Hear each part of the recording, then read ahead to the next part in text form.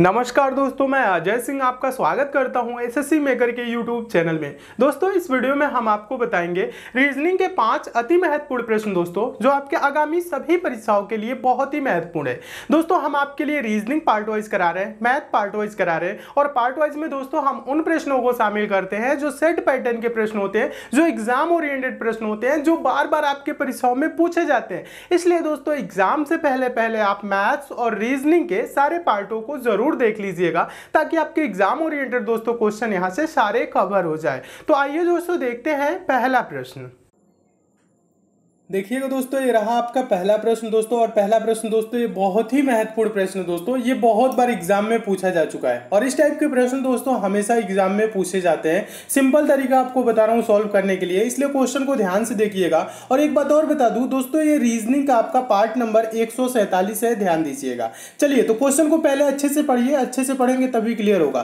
Question ये कह रहा है दोस्तों, निम्नलिखित श्रृंखला में प्रश्न चिन्ह के स्थान पर कौन सी संख्या होनी चाहिए। देखिए दोस्तों, यहाँ श्रृंखला दिया गया है, इसमें कहां प्रश्न चिन्ह है, तो देखेंगे दोस्तों प्रश्न चिन्ह यहां पे है। तो यहां पे पूछ रहे हैं कि कौन सी संख्या होगी। तो दोस्तों, श्रृंखला से रिलेटेड आपके एग्जाम में कभी भी क्वेश्चन आएगा तो सबसे जो आसान तरीका होता है वो क्या होता है दोस्तों सॉल्व करने का, वो होता है पहले आप संख्याओं को ध्यान से देखिए। ध्यान से देखेंगे तो क्लियर हो जाएगा। यहां देखिए कह रहा है 1.5, फिर आगे क्या है दोस्तों 5 है, फिर आगे क्या है दोस्तों 10.5 है, आगे क्या है दोस्तों क्वेश्चन मार्क यानी प्रश्नवाचक चिन्ह है, फिर उसके बाद से दोस्तों क्या है 27.5 है। ठीक है, तो देखिए आपको देखिए करना क्या है, सॉल्व कैसे करना है हम आपको बता रहे हैं। बहुत से स्टूडेंट क्या होते हैं दोस्तों, ये जो पॉइंट लगता है ना, जो दशमलव लगता है, यहाँ पे जो दशमलव दिया है, इसे देख के घबरा जाते हैं और सोचते हैं कि अरे दशमलव में क्वेश्चन है, कैसे सॉल्व होगा। सॉल्व होगा, सिंपल होगा। जैसे आप वो बिना दशमलव वाला सॉल्व करते हैं वैसे ही इसे भी सॉल्व करेंगे। तो देखिए करना क्या है, ज्यादा कुछ नहीं करना है। गैप कितना है दोस्तों, थोड़ा थोड़ा गैप है, तो अंतर हम देखेंगे। 1.5 से 5 कितना बढ़ा दोस्तों, 3.5 बढ़ा। कितना बढ़ा दोस्तों, 3.5 का गैप है। फिर 5 से दोस्तों 10.5 है, तो यहां पे दोस्तों गैप कितना है दोस्तों बताइए, 5.5 है। कितना है, 5.5 है। यहां पे पहले में 3.5, दूसरे में 5.5। अब आगे दोस्तों क्या होगा बताइए। देखिए यहां से 3.5, आगे क्या है 5.5। यहां से यहां तक कितना बढ़ा है दोस्तों, 2 बढ़ा है। तो यहां से भी क्या होगा दोस्तों, यहां पे भी 2 ही बढ़ेगा। कितना बढ़ेगा, 2 बढ़ेगा। 5.5 से दोस्तों 2 बढ़ा देंगे। देखिएगा 2 बढ़ा देंगे तो क्या होगा दोस्तों, 7.5 बढ़ जाएगा। क्या हो जाएगा, 7.5। तो 10.5 में दोस्तों 7.5 जोड़ेंगे तो कितना होगा दोस्तों बताइए, यहां पे हो जाएगा 18। जोड़ के देखिए 10.5 में 7.5 जोड़ेंगे तो 18। अब आगे दोस्तों बताइए कितना बढ़ेगा, यहां से यहां तक बताइए, यहां से यहां तक होगा दोस्तों 9.5। कैसे पता, क्योंकि 7.5 बढ़ा तो फिर 2 बढ़ा देंगे तो 9.5 बढ़ेगा। तो देखिए 18 में 9.5 जोड़ेंगे तो क्या होगा दोस्तों, 27.5 होगा। और देखिए आगे 27.5 दिया है। तो प्रश्नवाचक चिन्ह पे क्या आया दोस्तों, प्रश्नवाचक चिन्ह पे आया है 18। देखिए 18 किस ऑप्शन में है, देखेंगे ऑप्शन नंबर सी में है। आपका ऑप्शन नंबर सी दोस्तों क्या हो जाएगा, सही हो जाएगा। तो मैं उम्मीद करता हूं दोस्तों आप इस प्रश्न को बहुत अच्छे तरीके से समझ गए होंगे और इस टाइप के क्वेश्चन आपके एग्जाम में आएगा तो आप अच्छे से सॉल्व कर लेंगे। चलिए अब हम नेक्स्ट क्वेश्चन की ओर दोस्तों चलते हैं। और एक बात और बता दूं दोस्तों, लास्ट में हम आपसे एक प्रश्न भी पूछेंगे। प्रश्न टेस्ट के तौर पे रहेगा, होमवर्क के तौर पे रहेगा, जिसका आंसर सभी दोस्तों को कमेंट करके बताना है। सारे क्वेश्चन दोस्तों एग्जाम ओरिएंटेड लिए हैं, इसलिए वीडियो को लास्ट तक आप जरूर देखिएगा। देखिएगा दूसरा क्वेश्चन भी है, बहुत ही इंपॉर्टेंट क्वेश्चन है, पूछा गया प्रश्न है। प्रश्न क्या कह रहा है, अच्छे से पढ़िए।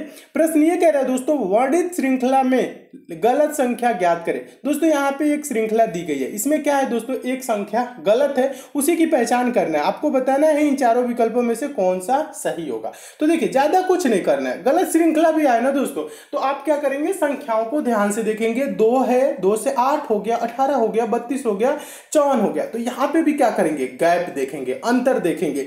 2 से दोस्तों 8 हुआ, कितने का अंतर है दोस्तों, 6 का अंतर है। 8 से दोस्तों 18 हो गया, कितने का अंतर है दोस्तों, 10 का अंतर है। 18 से क्या हो गया दोस्तों, 32 हो गया। 18 से 32 हो गया, यहां पे कितने का अंतर है दोस्तों, यहां पे 14 का अंतर है। कितने का अंतर है, 14 का अंतर है। 32 से दोस्तों क्या हो गया, 54 हो गया। यहां पे दोस्तों कितने का अंतर है बताइए, 32 8 40 और इधर 18 4 जोड़ेंगे तो 22। कितने का अंतर है दोस्तों, 22 का अंतर है। अब देखिए थोड़ा सा यहां पे ध्यान देंगे तभी क्लियर होगा ये प्रश्न। देखिए 6 4 10, देखिएगा यहाँ पे कितने का गैप बढ़ा, 6 4 10, 10 4 14, 4 4 बढ़ा है, 14 4 18। यहाँ पे कितने का अंतर होना चाहिए था दोस्तों, 18 का। कितने का अंतर होना चाहिए था, यहाँ पे 22 का अंतर है लेकिन 18 का होना चाहिए। अगर 18 का अंतर होता तो दोस्तों क्या होता बताइए, 18 का अंतर होता तो 32 में 18 जोड़ेंगे तो दोस्तों क्या होगा, 50। क्या होगा दोस्तों, 32 में 18 जोड़ेंगे तो 50, यानी 54 इस श्रृंखला का गलत संख्या है। 54 की जगह होना क्या चाहिए दोस्तों, 50 होना चाहिए। तो देखिए 54 किस ऑप्शन में है, देखेंगे ऑप्शन नंबर बी में है। आपका ऑप्शन नंबर बी दोस्तों क्या हो जाएगा, सही हो जाएगा। तो मैं उम्मीद करता हूं दोस्तों आप इस प्रश्न को भी बहुत अच्छे तरीके से समझ गए होंगे। ये 2 स्टेप में सॉल्व हुआ है दोस्तों। आप कभी भी आपके एग्जाम में से पेपर आएगा तो आप एक बार अंतर लेंगे, फिर नीचे देखेंगे कितने कितने का दोस्तों अंतर है, तो तुरंत प्रश्न का आंसर आ जाता है। ठीक है, तो ऐसे प्रश्नों की भी आप प्रैक्टिस जरूर किया करिए। चलिए अब हम नेक्स्ट क्वेश्चन की ओर चलते हैं। और एक बात और बता दूं दोस्तों, आपको क्वेश्चन अच्छे लगते हैं, समझ में आते हैं तो दोस्तों वीडियो को लाइक जरूर कर दीजिए। अभी तक आप लोगों ने लाइक नहीं किया तो लाइक कर दीजिए, शेयर भी फटाफट कर दीजिए। फेसबुक, व्हाट्सएप, टेलीग्राम जितने भी दोस्तों आपके पास स्टडी ग्रुप हो। जो नए स्टूडेंट हैं वो हमसे जरूर जुड़ जाएंगे दोस्तों। आप चैनल को सब्सक्राइब कर लीजिएगा, नोटिफिकेशन बेल को भी जरूर ऑन कर लीजिएगा ताकि जितने भी दोस्तों मैं इंपॉर्टेंट वीडियो दूं उसकी आपको नोटिफिकेशन मिले। चलिए तो अगला क्वेश्चन देखिएगा। अगला क्वेश्चन, तीसरा क्वेश्चन। ये क्वेश्चन हम आपको बता दें दोस्तों, ये मोस्ट इंपॉर्टेंट क्वेश्चन है और इस टाइप के प्रश्नों को सॉल्व करने के लिए पेन उठाने की जरूरत बिल्कुल भी नहीं है। बिना पेन उठाए आप सॉल्व कर सकते हैं। बहुत आसान तरीका बता रहा हूं, कैलेंडर का इंपॉर्टेंट क्वेश्चन है, पूछा गया प्रश्न है। प्रश्न को पहले ध्यान से पढ़िएगा दोस्तों। प्रश्न ये कह रहा है, यदि 17 मार्च 1980 को सोमवार था तो 12 जुलाई 1980 को कौन सा दिन होगा, ये क्वेश्चन है। तो देखिए ज्यादा कुछ नहीं करना है। ऐसे प्रश्न आए तो देखिएगा, ऐसे जब कभी भी दोस्तों प्रश्न आएगा तो आप क्या करेंगे, यहाँ पे पूछ क्या रहा है पहले वो देखिए। यहाँ कह रहा है 17 मार्च 1980 को, क्या बोल रहा है दोस्तों, 17 मार्च 1980 को सोमवार था। पूछ क्या रहा है दोस्तों, 12 जुलाई 1980 को ही पूछ रहा है कौन सा दिन होगा। तो आप क्या करेंगे दोस्तों, 17 मार्च से 12 जुलाई तक कितने दिन आएंगे आप इसे काउंट करेंगे। तो देखिए ज्यादा कुछ नहीं करना है दोस्तों। यहां पे आपको ये बताना है मार्च दोस्तों कितने दिन का महीना होता है, 31 दिन का। 17 दिन तो बोल दिया, 17 मार्च को तो बोल दिया सोमवार है। मार्च में दोस्तों बचा कितना दिन, 31 में से 17 दोस्तों घटा लीजिए, आंसर आएगा आपका 14 दिन। मार्च में 14 दिन। अब यहाँ पे जुलाई पूछ रहा है, मार्च। अप्रैल दोस्तों कितने दिन का होता है दोस्तों, 30 दिन का। अप्रैल के बाद दोस्तों मई आएगा, मई कितने का होता है, 31 का, 31 आएगा मई। जून दोस्तों कितने दिन का होता है दोस्तों, जून होता है आपका 30 दिन का। ठीक है, उसके बाद जुलाई कि 12 जुलाई को पूछ रहा है तो प्लस क्या करेंगे 12। समझिएगा यहाँ पे टोटल दिनों की संख्या यहां से यहां तक आ गई। अब आप क्या करेंगे दोस्तों, इसको जोड़ लीजिए। तो जोड़ना सिंपल है, ज्यादा कुछ नहीं करना है। 30 वाले पहले जोड़िए, यहाँ पे 30 31 जो है, 30 31 61 हो जाएगा। 61 में दोस्तों 30 जोड़ेंगे तो 91 हो जाएगा। 91 में दोस्तों 14 जोड़ेंगे, 91 में 14 जोड़ेंगे 105 हो जाएगा। और 105 में दोस्तों 12 जोड़ेंगे तो 117 होगा। टोटल यहां से यहां तक कितने दिन आ गए दोस्तों, 117 दिन आ गए। आप उंगलियों पे ऐसे काउंट कर सकते हैं। ठीक है, हम आपको समझाने के लिए लिख रहे हैं।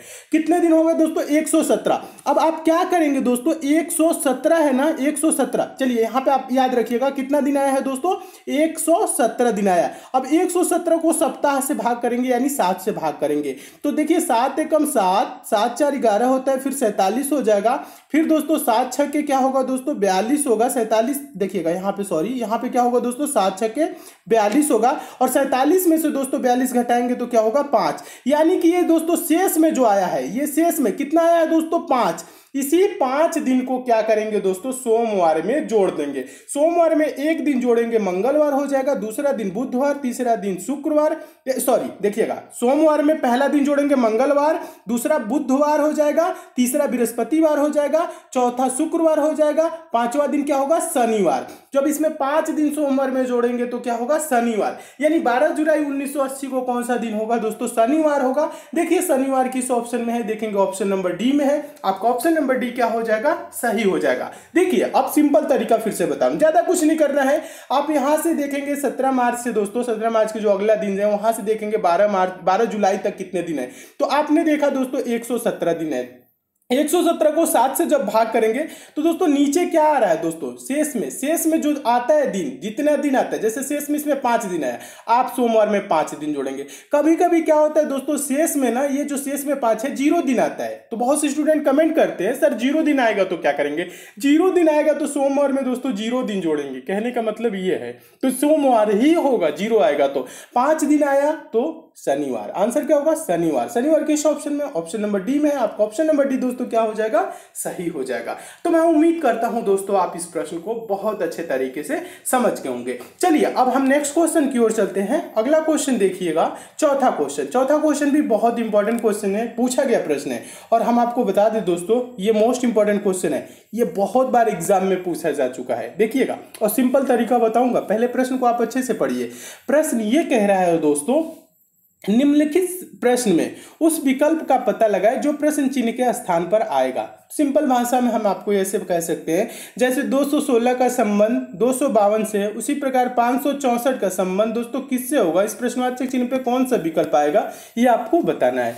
तो ऐसे प्रश्न भी आपको पहले बताऊं कैसे सॉल्व किया जाता है दोस्तों। आप देखेंगे 216 को कैसे ये 252 कर दिया, क्या किया है दोस्तों, 216 को 252 कर दिया। तो आप क्या करेंगे दोस्तों, 216 को 252 किया, यानी इसमें क्या किया, 36 जोड़ दिया। कितना जोड़ा है, 36 जोड़ेगा तो 52 हो जाएगा। अब आप इसमें भी क्या करेंगे दोस्तों, 36 जोड़ेंगे, तो 36 जोड़िए, 6 4 10 का 0, 6 3 9 1 10 का 0, हासिल 1 5 1 6। इसमें जब दोस्तों जोड़ेंगे 564 में 36 तो क्या होगा, 600 होगा। तो देखिए 600 किसी ऑप्शन में है, देखेंगे किसी ऑप्शन में नहीं है। तो दोस्तों प्रश्न को हम ऐसे नहीं सॉल्व करेंगे, जब ऐसे आंसर नहीं आ रहा है तब हम क्या करेंगे, कुछ दूसरे तरीका से सोचेंगे। दूसरे तरीका से कैसे सोचना है हम आपको फिर से बता रहे हैं। देखिए अब आपको क्या करना है, अब आपको संख्याओं को ध्यान से देखना है। संख्याओं को 216 किन संख्याओं से मिलकर बना है, 2 1 6। आप 2 1 6 को आपस में जोड़िए, यानी कैसे, 2 1 3 और 3 में 6 जोड़ेंगे तो दोस्तों क्या होगा, जोड़ने पे 9 आया। ठीक है, अब आगे वाले संख्या को जोड़िए, 2 5 7, 7 में 2 जोड़ेंगे तो दोस्तों क्या आया,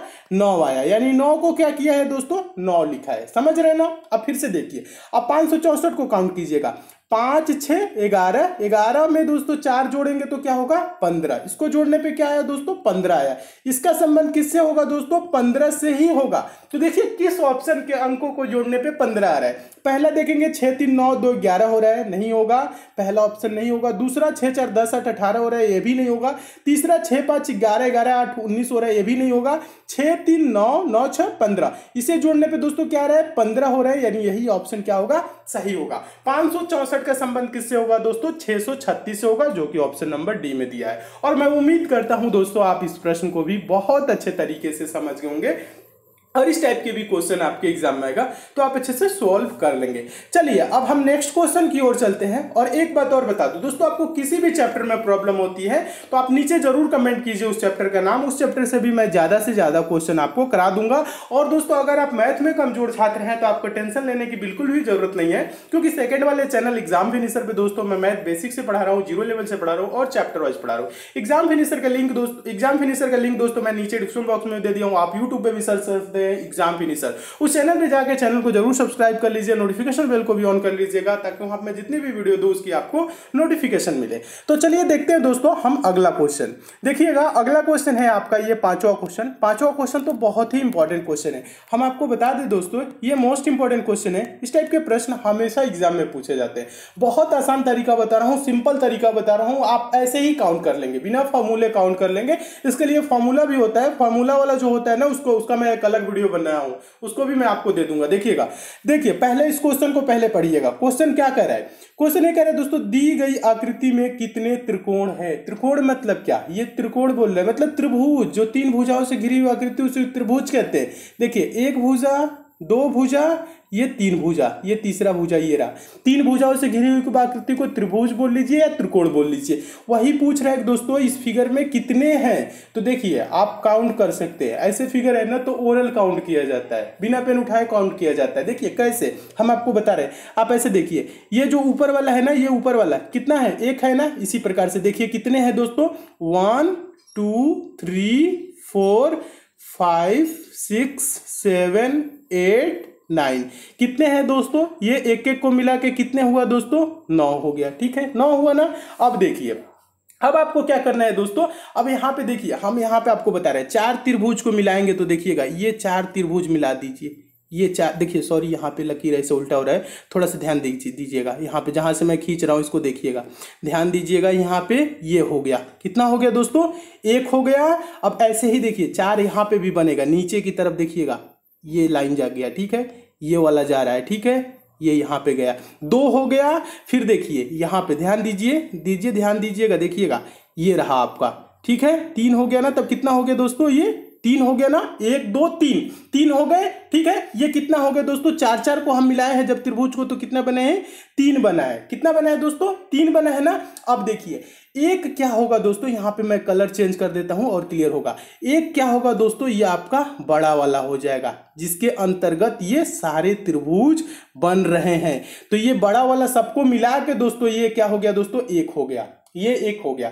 अब कितने टोटल त्रिभुज हुए दोस्तों, ये 3 वाला आपको पता चला है ना, कहां कहां से बनाया है 3 वाला, 3 वाला दोस्तों ऐसे बना है, ध्यान दीजिए, ऐसे बना है, ऐसे बना है, और ये ऐसे बना है, ध्यान दीजिए, ऐसे बना है, 3 ही ऐसे बने, ठीक है। तो काउंट करिए, 9 3 12 1 13, टोटल काउंट करने पे कितने त्रिभुज इसमें बनेंगे दोस्तों, 13 त्रिभुज बनेंगे। देखिए 13 किस ऑप्शन में है, देखेंगे ऑप्शन नंबर सी में है, तो आपका ऑप्शन नंबर सी दोस्तों क्या हो जाएगा, सही हो जाएगा। देखिए एक बार और बताता हूं, बहुत तेज काउंट कर लेंगे, 1 2 3 4 5 6 7 8 9, ऐसे काउंट कर लेंगे, 9 हो गया। फिर उसके बाद ये देखिएगा, ये वाला 10, और इसके बाद से ये वाला आपका होगा 10 के बाद 11, 11 के बाद ये 12, और एक क्या होगा सबसे बड़ा वाला जिसके अंतर्गत सब बन रहे हैं, तो 12 के बाद 13, टोटल कितने हो गए 13। क्या इसके लिए टाइम लगेगा, आप ओरल कर सकते हैं, ऐसे काउंट कर सकते हैं, और 13 ऑप्शन नंबर सी में, आपका ऑप्शन नंबर सी दोस्तों क्या हो जाएगा, सही हो जाएगा। तो मैं उम्मीद करता हूं दोस्तों आप इस प्रश्न को बहुत अच्छे तरीके से समझ गए होंगे।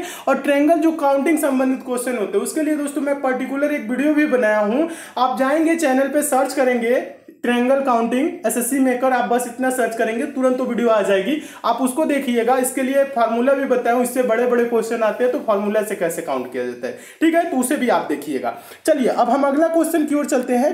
अगला क्वेश्चन देखिएगा, होमवर्क का क्वेश्चन है दोस्तों, टेस्ट का क्वेश्चन है, ये आज का प्रश्न है। इसका आंसर सभी दोस्तों को कमेंट करके बताना, इसका सही आंसर क्या होगा। जिन दोस्तों को नहीं पता है वो क्या करेंगे, रीजनिंग का पार्ट नंबर 146 देख लेंगे, पार्ट नंबर 146 का क्वेश्चन नंबर 5 है। पार्ट नंबर 146 में दोस्तों इसको फुल डिटेल में मैं समझाऊं इस टाइप के प्रश्नों को कैसे बिना पेन उठाए सेकंडों में सॉल्व किया जाता है। पार्ट नंबर 146 आपको मिलेगा कहां से, इसका लिंक दोस्तों यहाँ ऊपर आई बटन पे दे दें दोस्तों, आई बटन पे क्लिक करके आप डायरेक्ट पार्ट नंबर 146 देख सकते हैं। एक बात और बता दूं दोस्तों, जो नए स्टूडेंट है उनके लिए बता दूं दोस्तों, ये पंचम पब्लिशर की बुक है, आपके आगामी सभी परीक्षाओं के लिए इंपॉर्टेंट है, चाहे आप दोस्तों रेलवे की एग्जाम देंगे, एसएससी की एग्जाम देंगे, या अगर आप दोस्तों कोई सा भी गवर्नमेंट एग्जाम देंगे। दोस्तों इस ई बुक को आप लेंगे कहां से, इसका लिंक दोस्तों मैं नीचे डिस्क्रिप्शन बॉक्स में दे दिया, उस लिंक पे क्लिक करके इस ई बुक को आप जरूर डाउनलोड कर लीजिएगा। अगर आपको डाउनलोडिंग या पेमेंट से किसी प्रकार की समस्या भी होती है दोस्तों, ये पंचम पब्लिशर का कस्टमर के नंबर है, इस नंबर पे आप कॉल करके बात भी कर सकते हैं। इस ई बुक को दोस्तों मैं खुद देखा हूं, इसमें जो प्रश्न दिए गए हैं बहुत ही इंपॉर्टेंट दिए गए हैं, जो बार बार आपके एग्जाम में पूछे जाते हैं। इसलिए दोस्तों एग्जाम से पहले इस ई बुक को एक बार लेके आप जरूर पढ़ लीजिएगा। और ये वीडियो दोस्तों आपको कैसी लगी कमेंट करके हमें जरूर बताइएगा, अच्छी लगी हो तो लाइक शेयर कर दीजिएगा, चैनल पे नए हैं चैनल को सब्सक्राइब कर लीजिए, नोटिफिकेशन बेल को ऑन कर लीजिए और जुड़ जाइए हमसे ताकि आपको डेली सारे वीडियोस की नोटिफिकेशन मिले। तो मिलते हैं दोस्तों अगले वीडियो में और भी इंपॉर्टेंट प्रश्नों के साथ, तब तक के लिए दोस्तों धन्यवाद।